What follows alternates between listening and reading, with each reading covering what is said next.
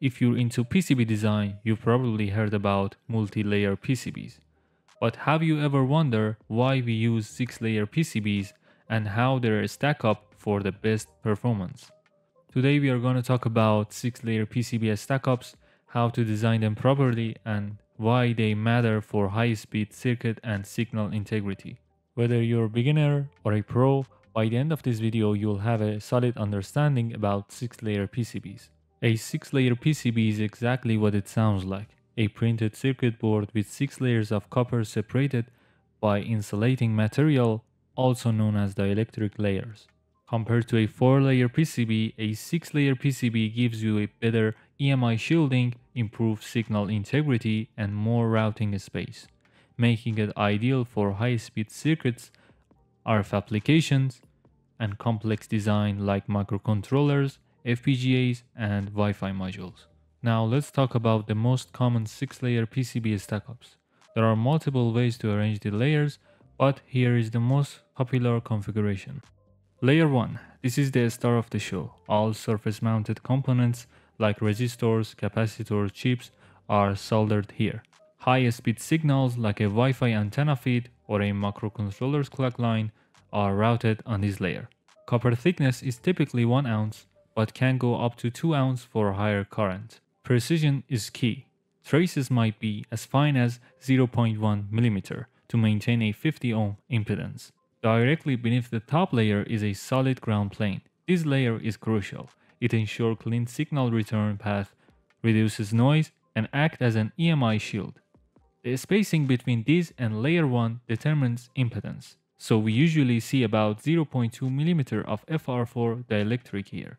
Without this ground plane, expected crosstalk, signal reflections, and all sorts of electrical nightmares. Now we get our first hidden signal layer. Since it's between two solid planes, it's well shielded, perfect for lower speed signals like I2C, SPI, or analog lines.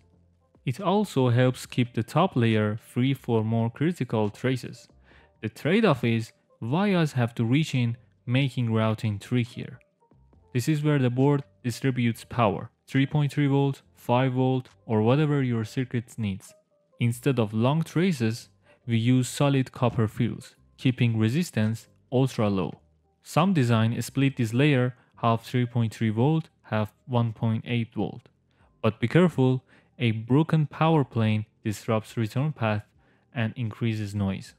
This layer picks up overflow routing. If you're dealing with a dense design, say a BGA chip with 100 plus pins, this layer keeps things organized.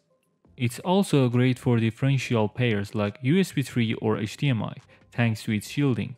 But every via here adds capacitance, so careful planning is key. The flip side of the PCB, this layer is used for less critical signals, maybe connectors or LEDs. Some designs use it as a second ground plane to improve EMI performance and balance the board, preventing warping during fabrication. It's also a great place for test points, making debugging much easier. Now let's talk about impedance, because if you're working with high-speed signals, this is make or break for your PCB design. Impedance is basically how much a signal resists changes in voltage and current as it moves through a trace.